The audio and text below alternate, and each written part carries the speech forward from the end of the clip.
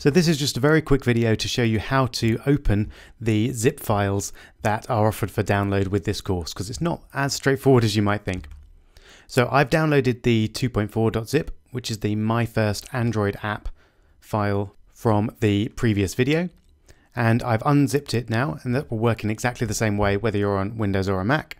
And then I'm going to load up Android Studio, again in the usual way on your machine. And once you get there, you'll likely see something like this. And then we want to open an existing Android Studio project. And I downloaded mine to the desktop. And there it is. So all you need to do is select the folder and then click Choose. And then that will open up the project for you. Just like that. If you don't see that initial window when you open Android Studio, you can just go to File and Open. And then again, select the project there.